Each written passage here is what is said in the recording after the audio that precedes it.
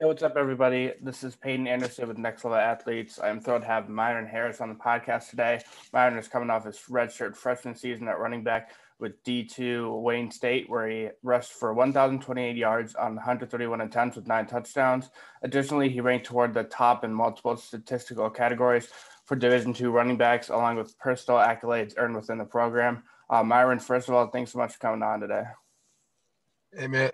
What's up? Hey, thanks for having me. Of course. And let's start with your recruitment process coming out of high school. What was most eye-opening to you? What you found to be difficult about it? But ultimately, what led to your commitment to Wayne State?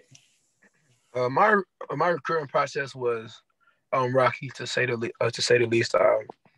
I didn't have the best grades.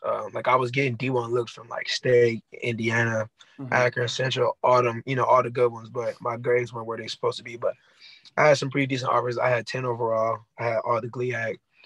But what led my decision to Wayne was we had an at-home visit.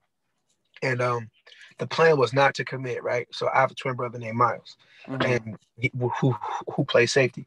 So the plan was not to commit, but then the vibes of are great, everything, the family atmosphere that they, all the culture and everything was great, and he ended up committing. So then I was like, you know what, screw it, I'm going to come Yeah. to it. That's been the best decision I made so far throughout my life. So. Mm-hmm. And I'm reflecting back in your high school career. You were a highly talented multi-sport athlete in football and basketball, but someone who also earned lots of honors and recognition during those years. To name a few, you received first-team All-State accolades from both the Detroit Free Press and Detroit News, along with Associated Press. Voted Macomb County Player of the Year, and several and a lot more. But with that said, what do you miss most about high school in general? But what would you say is your all-time favorite memory? My all-time favorite memory in high school was winning that state championship, of course. Mm-hmm. But one thing I miss most about high school, man, was those Friday night lights, man. Playing on the big stage, for a high school team, what I'm saying? Like, that's a big stage, with colleges, recruits, all the sports outlets are there, boosters, even a couple pros that we had come back, what I'm saying, that's in the league from Wayne. So, not Wayne, from Chippewa. So, Mm-hmm. yeah, I miss that. And yeah, and then furthermore, you originally had dreams of being a QB at the varsity level, but your coach made the decision to move you to running back. In an article written by Jared Purcell, you were quoted saying, "Him moving me to running back was the best thing he could have ever done for me." Looking back on this, how did this change your outlook and perception of things on the field, but also in general going forward? So growing up, my dad always taught us to not be one dimensional, not be just good at one thing, but be good at multiple things. So through our training process, what I'm saying, like my dad has implemented certain traits and skills in our game to make us, more valuable to a team and to a coach, so that we can use in more than one area. So like I knew the possibility of my position being switched was going to happen, but when it did happen, it was probably the best decision that throughout my life that's ever been made. Just simply because I have the mindset of a quarterback, which I can Yeah. look at the defense and tell the coverages and read the defense and everything. But it also helps my vision, like when I run too, because then that's what makes me unique as a running back is the fact that I can understand the defense, know what's going to happen. You know what I'm saying? And already, I'm saying, like, get the flow of Find the me. holes, find the holes in the defense, stuff like Yeah, that. yeah.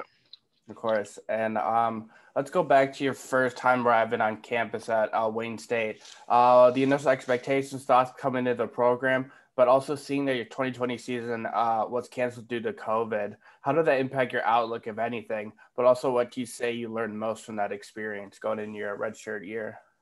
Um, I would say that the COVID year was more of a blessing than a curse to me, because when I was an incoming freshman, you got the responsibility of learning the playbook and stuff, especially if you're expected to play.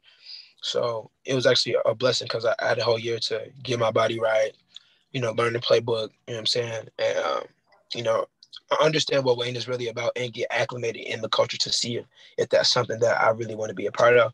And man, it was great. So, Mm-hmm. And this past season, you were voted to the All GLIAC first team. You were also selected Wayne State's Offensive Rookie of the Year, along with a lot of other accolades. What would you say went well for you this past year? What you're looking to improve most on? But also, on top of that, take us through your experience with your injury that had you out the end of the season. so what kept me going the whole year was my grit. Honestly, I didn't start until like I want to say week 7 or week 8. And, my thing was, like whenever I touch the ball, I got to do something with it. No matter how many times I touch it, whether it's 5 times, 10 times, or 20 times, I have to do something with it as if, I'm saying, like I'm starting. So my grit and my passion, I'm saying, and my drive for the game is what kept me and is what helped me produce, the season that I had this year because it was stressful. Mm-hmm.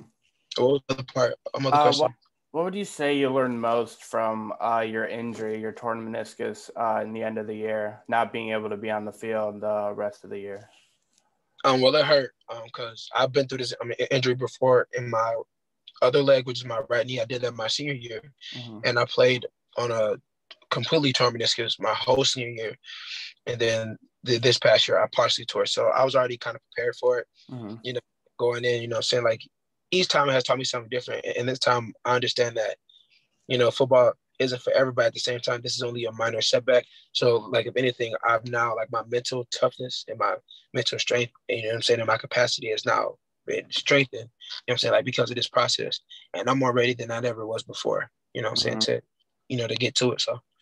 Yep. And then talking about recruitment, everything that goes on, NIL deals, all the attention and social media plays, it can be a lot. So for you, in your opinion, taking your recruitment process into consideration, what kind of advice do you have athletes in general, just about what maybe they can expect to, like, I know every school is different, but what kind of mindset can they have that can help them going into college in I general? was I would say don't worry about all that stuff because all that stuff, like really doesn't matter. And the big payday is coming when you make it to the big leagues. So I would say don't even worry about this stuff because if you worry about that stuff, it's just like a recruitment process. If I worry about my recruitment process too much, about things that I can't control, that I can't get the most out of, the now and my Mm-hmm. experience, going forward. So I would say just don't worry about that stuff and just let your game do the talking and the deals will come to you. Mm-hmm. And transitioning over to life off the field, what's a typical day look like for you during the season and also the off season like now? Or during the season, school, workouts, practice, then obviously prepping for the game and a little recovery. But off season is what's most important for me. That's the, 6 a.m. lifts, I'm saying, like with the school. And then I come back home, I work out again, and then I go to a professional and I go get some running back training with some speed and agility. And then I come back, chill with the family, maybe ride my rollerblades, take the dog for a walk, or, sit on the deck and watch a movie. Mm-hmm. So, but all in all, I'm always watching film though. Yeah, Always. of course. And additionally, talk to us about your major. What is it about? Class you've been taking for it, but more importantly, what led you to it in the first place? I am a psychology major, a criminal justice minor, and sports management minor. I've always been in love with the mind and the brain. I always love knowing why people do things that they do, why they think the way that they do, think why they see things the way that they see things. And I always was good at picking up on why or how, or, I'm saying just characteristics and traits and stuff. But I was like, it would be fascinating to like understand, like the science of it all, by taking social psychology teaches you about why people do things, things that they do, drugs and behavior, in society showed you how drugs affects a person and society, speaking about the world and economically, all that good stuff. So Mm-hmm. Of course. And seeing that you have a couple siblings, but also a twin brother you mentioned before, who also plays for Wayne State as a safety. What's it been like to have your own brother be able to play for the same program as you, but also what you'd say you've learned most from him and vice versa? man, I love it, to be honest. Like it's never a dull moment, and it's always fun too. It's always fun because I'm going into something with somebody that I know, so I'm comfortable, so I'm not as nervous. Mm-hmm. So but one thing that I learned, from him is, just to take it all in and seize the moment. Because I have a tendency to just go, and always thinking ahead instead of focusing on the now and Mm-hmm. appreciating the moment. You know what I'm saying? Like, I get stuff in. I guess you could say he learned something from me is, I don't know, just being more out there, putting yourself out there, taking the risk, the appropriate risk, what I'm saying, like in sports and in life and stuff. So, Of course. And let's talk about more about Wayne State and the program as a whole. What do you say they most pride themselves on But also, if you had to describe the program in one word or sentence, what would it be? Just one warrior. Just because, like we pride ourselves on being a family, and that's what I love most about Wayne is that when you step foot on that campus, you feel that family, that brotherhood atmosphere. Everybody, knows who you are. Everybody knows each other. And the campus is huge too. So like you feel the love spread throughout the whole campus, and especially coming through the athletic department. So yeah, just one word, just because everybody there is considered a family and we're all one. So. Mm-hmm. And speaking of that, seeing that you said it's a very big campus, what's your favorite place to be other than the sports facilities? Favorite place to be, I would have to say either Potato Place, which is a good spot down there, or just Mm-hmm. simply in my apartment, just chilling with my roommates and my brother, and we just having a good time.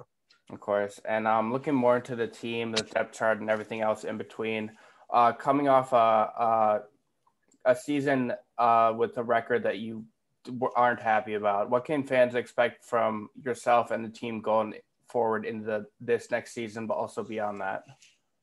Well, one, there is no I in team, so I would say that to expect a team that's hungry, you know, just ready to work hard and and get it any way we can. I think our motto by being one warrior and being that family, like especially from Detroit, what I mean, you got to get out the mud. So I think people are going to be shocked this year about Mm-hmm. like how. So I'm excited for that. Just expect a hardworking team with a lot of grit, a lot of passion, a lot of fire, and we have a burning desire, and we finally found our why as a whole unit. Like as a team. Mm-hmm. And for everyone in life, they always have that special someone, group of people that mean a lot to them in their life, and they dedicate a lot of their life to. Who is this individual or group of people for you? And if they were to be listening, what would you have to share with them? Man, my family, man, my parents and my siblings, man. I just thank them for, being patient and during the process, and the hard times and the good times.